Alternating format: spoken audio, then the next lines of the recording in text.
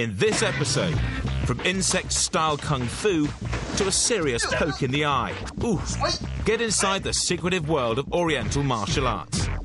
For the first time, Asia's most dangerous fighting masters reveal their skills to Chris Crudelli, Brummy combat expert and master of esoteric energies. Together, they will explode the secrets of the masters.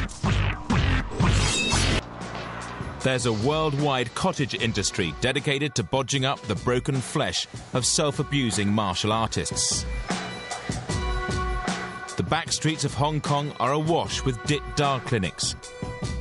Dit Da means literally falling down, being hit. If you're hurting, this is the place to come.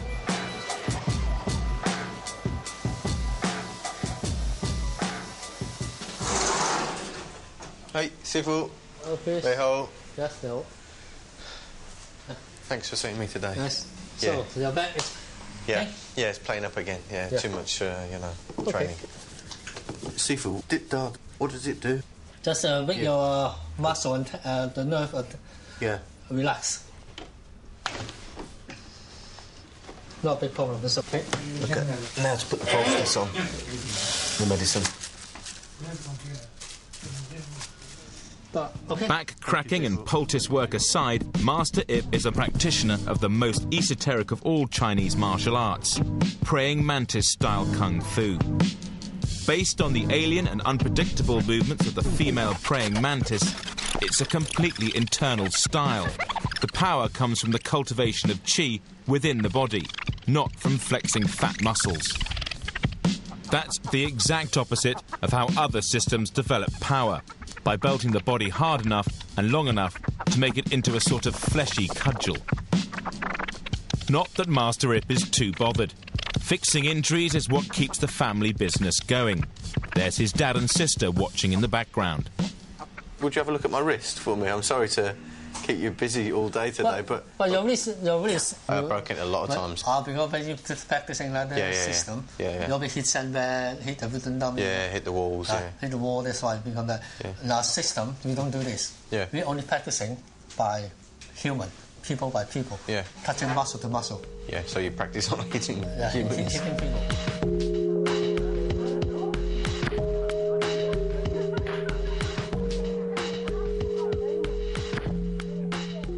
This exercise is called grinding arm.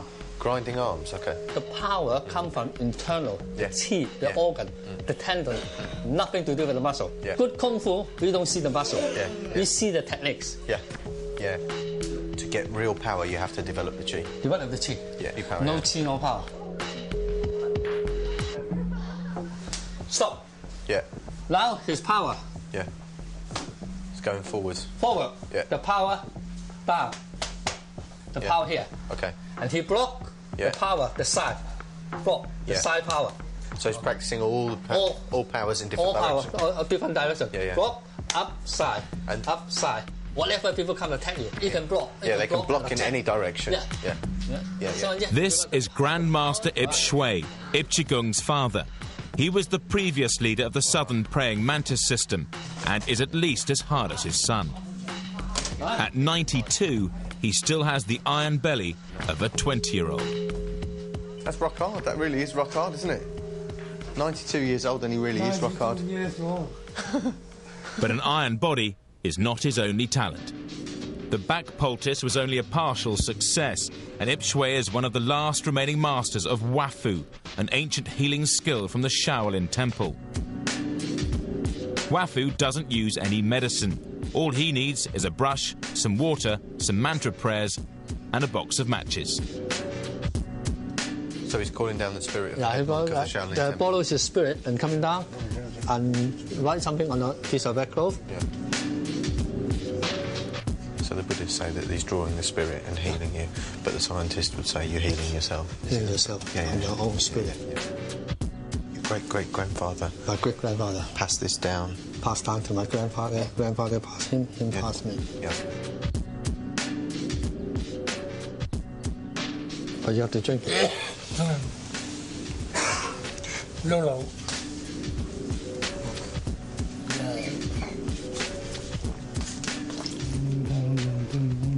I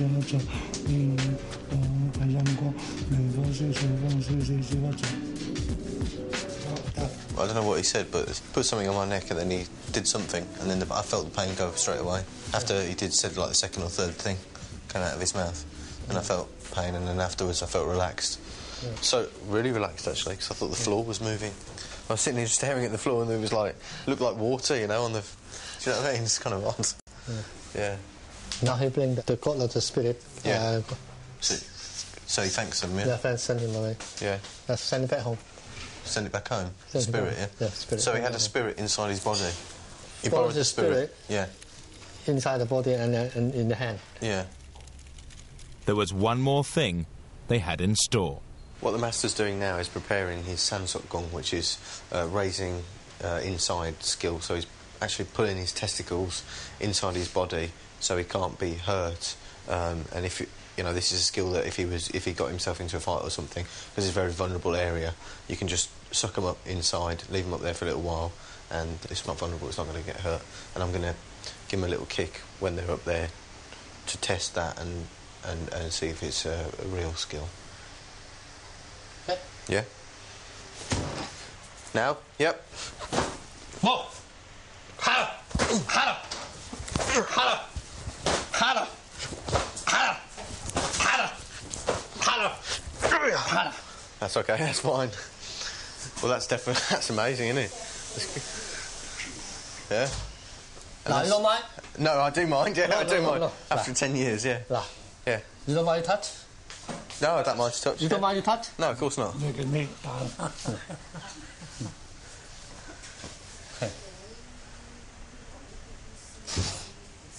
Touch. Touch? Joking, no. Grab. Grab. No, no, oh, no. No. No.